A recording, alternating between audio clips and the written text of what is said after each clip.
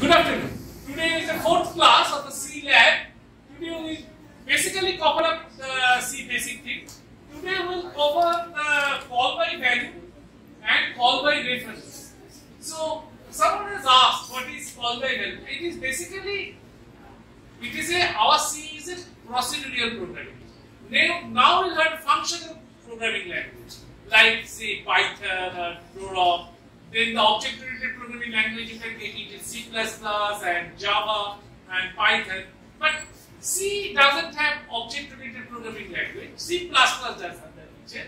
Then the basic thing is procedural programming language. What is procedural programming? See, what is procedural programming language?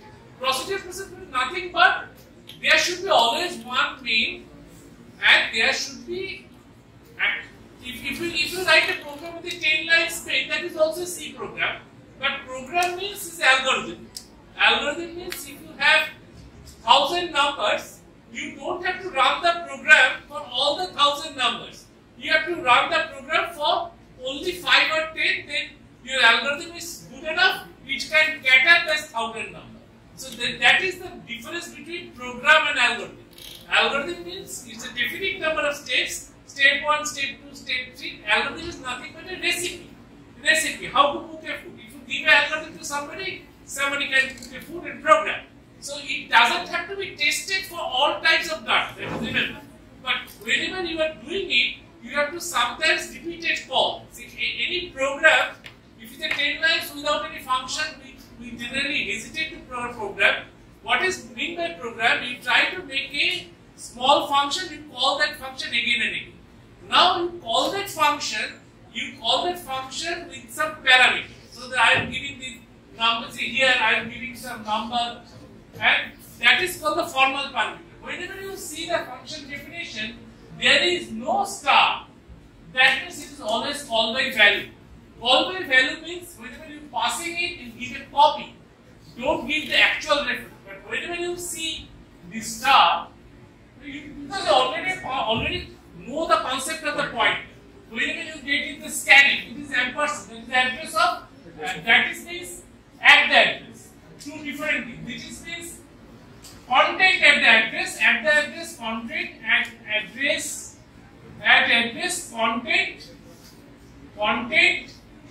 and you are giving you are referencing the actual address. That is a pointer. That is a integer number, because address always integer number, and another is here also it is a address of. This is the address of, and you know this one and this one, it is nullified, like it is a inverse, like it can go to nothing. Okay, together means same. Okay, so reverse is also star and this one, like our inverse identity matrix. So whenever you are seeing the star, that means you are giving the address and address at that variable at that particular location.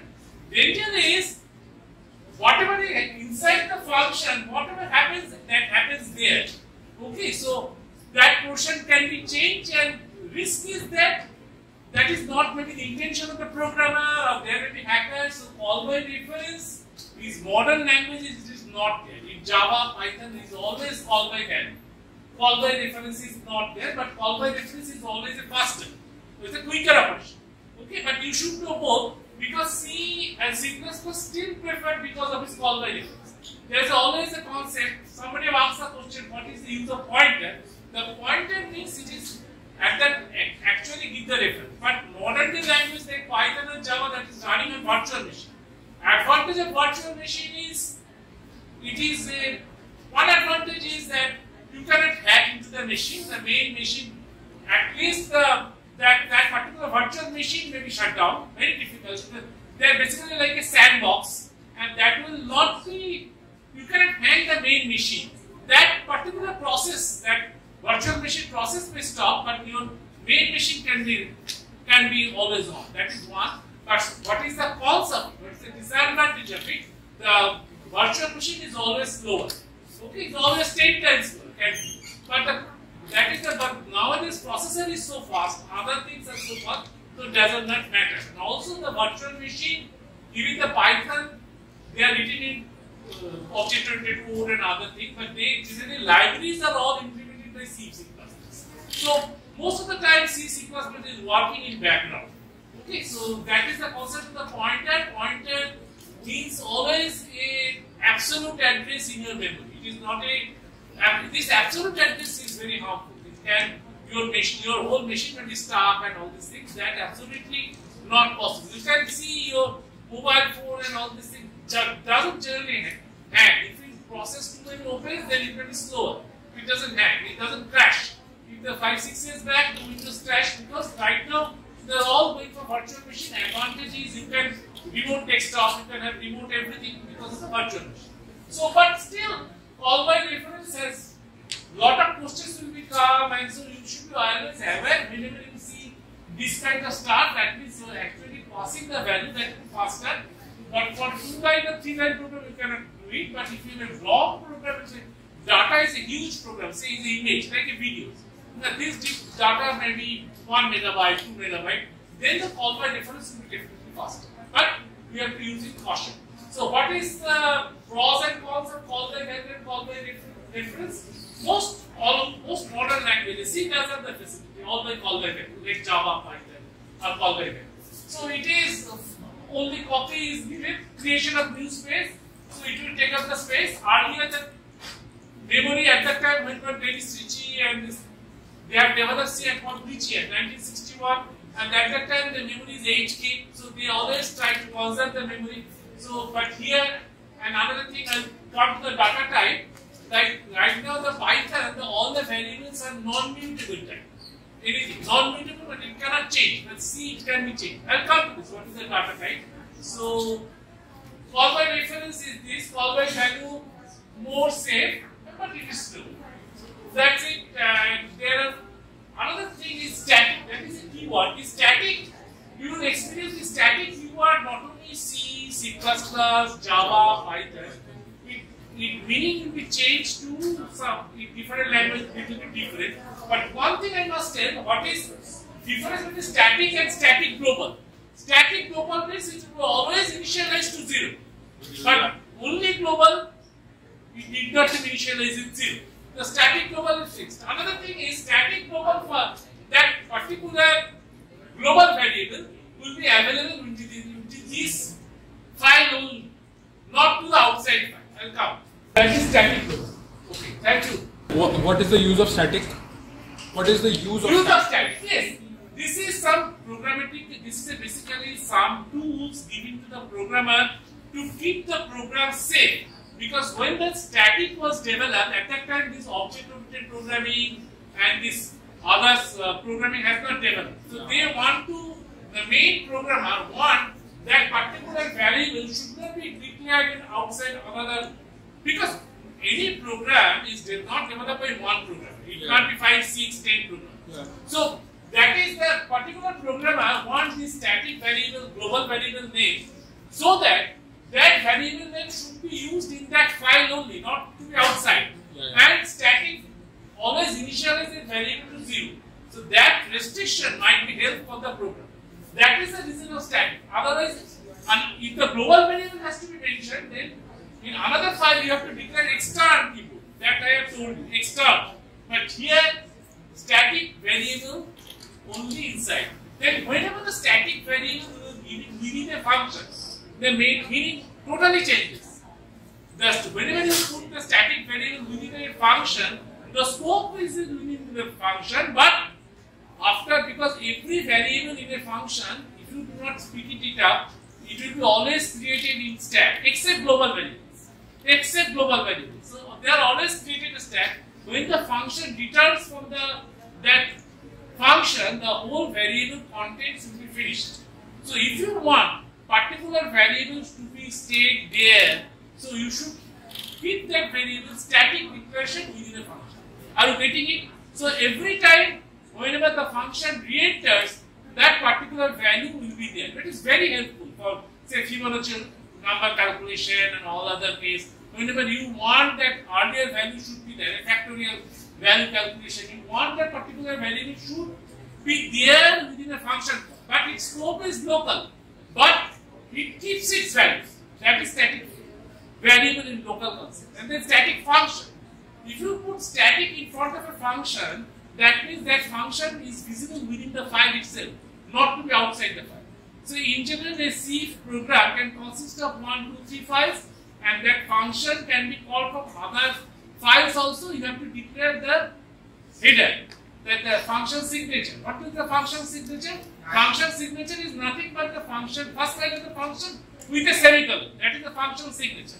If you wish to use that function in other files, you have to just include the, no, you can include header file also. Yes, that header file has to be included there. That is another way. And if you put static in a main function or file, that function cannot be called.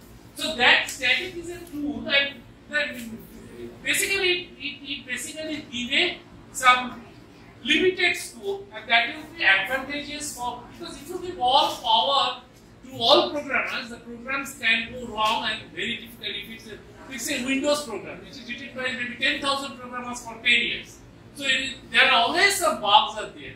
So how to control the bugs? You need this kind of utility by the main programmer architect who will decide which variable should be static, global or not. So static function not to be seen outside file. Any question about static? So the static means it different to context. Static function is different. Static local variable is different. Static global variable is different. So that it depends on the context. It varies. Now we come to the file operation. It is whenever you see file, this is definition is given in input standard by 8. The definition is there. That is a C. Whenever you see star, that is a pointer. Whenever this is a pointer, and you can make it any name. File FP1, FP2, if you have two files, FP1, FP2. And if you have a file pointer, this file pointer is now F opens this file. If this file is not there, it will return some -1 or error. But if the file is there, then it is while 1 with bad coding. I should write, if it is Python, I can write while 2 like this. Okay, because it is not a Python, I say while 1. 1 is always true. So character 8 bits in the file pointer, I am reading 1. I can write if EOF is there. EOF is \0. Always 0. Yeah. Then it is break, and otherwise it printf. And you always remember 8 closely. That is, if you do not do this, your program might hang and all these things. This file, anything you have created a file by Notepad and you call it, and then it will print out. So the mode is only read mode. There are 7 modes. So summary, what I today have discussed, that is C is very rich language, but try to learn C++ LMPG. That is still one of the best language, and it is the fastest language. It is fastest language, and there is a lot of demand in C++. That is one. Yes, any question? Yeah. Sir, can it only open C type of file or any? It is in any file. There is no C type of file. It can open. I have C here. Any file also, yeah. Dot C, anything. Dot Z. Excel file. Yeah, that can be done. So that you have to see. Probably right now our limitation is text file, ASCII file, MP3 file, and the binary file. Okay. Excel file, you can open it up as a raw mode. So that then it will be, you cannot read that file. You can try it. So generally it can open .text file, .exe file, binary file, binary file. You can open as a binary file. Binary. So you just try it. This is a good experiment. You can try it. Yeah. Any questions? So what will be the type of address stored? Yeah. What's your question? So what will be the type of address stored in the pointer variable? Yeah, it is pointer and address store is always integer. Because computer has a memory. You know the memory is 8 GB or 16 GB, and lower 1 GB will be taken up by the operating system. Always. And the others, say if this is a memory. Say this is a memory. And this is a CPU. And this portion will be always from say lowest location, and the highest location on the hexadecimal address. Say it depends on it, and this lowest location is always operating. Then you will be program, say your Word is taking one window, your programming, your another program, say if you are running Microsoft Visual C++, Microsoft C++, it is another window. Anyway, this is your scope, and here it will be your a.out file, which is executed. Right now we are executing. This is a.out file, and then your global values, global static variable will be there, and then this portion is called stack, and this portion is called heap. I'll come next day. I'll discuss the heap memory allocation. Heap memory that here stack. So if you want to get rid of a stack variable, then you have to put the variable static, like static local. Then it will be created here. But remember, your program size will be bigger, because when the program created in stack, it come and go. But whenever your any static variable will be take the space here, and this a.out is always read-only mode. So coming back to your question, that pointer will be always, the output will be integer number. It is generally expressed in hexadecimal numbers. Yeah. Yes. Sir, in case of string, we also have to redefine the size of the string, like character, then bracket, we have to redefine the size of the string. Yeah. So while we are storing the file in a string variable, yeah, how do we identify what would be the size of the file? Yeah. Right, good question. First of all, C has a particular limitation in array, that array has to be fixed size, okay? But as a file, that restriction is not there. So because the file is basically, it is nothing but it's a concatenation of its characters. Last line should be UF character. UF is another character, like this character, is this character. So I will not find you do not have any problem in storing them. But in your program, reading is also, reading you have a sufficient buffer. Then you have to have a sufficient buffer. The buffer is full. Your program should take another buffer. Yes. That's what I am talking about. Yeah. In case of reading, suppose we have to store a part of the string. Yeah. We are trying to store a So that is always the C program's problem. That is one of the weakest thing of C program. That is, it is the array is not dynamic. Array is static. So that is one of the main problem with the C. In C++ that can be handled. In C++ that is handled, but in C that is a problem. That is the reason C++ is very powerful. Because all the lacunas are taken care of in C and Java we can like. Java, the problems is there. Java and Python, they are slower, much slower. But whenever you are expert in C++ program, then always be a chance for all the libraries are written in Java, Python are all written in C++. So, but you have to be expert in C++. So that then but expert in C doesn't have any value. But expert in C you have to learn other, but you should take the concept of C++, object-oriented programming and other things. Oops. Yeah. Go ahead. Oops, I will mention maybe require another 1 or 2 class. Say a little bit dabble into the C++. Any question, any question you can put up from earlier classes or future classes.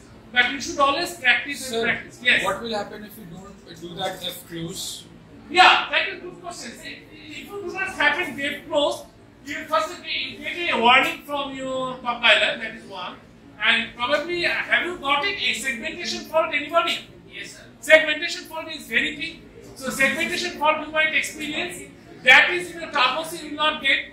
Segmentation fault you have to take care of everything. So it is better to always practice even the indentation like Python, so that there is not a effect. If I go to your text, if you do not make indentation, you cannot check it.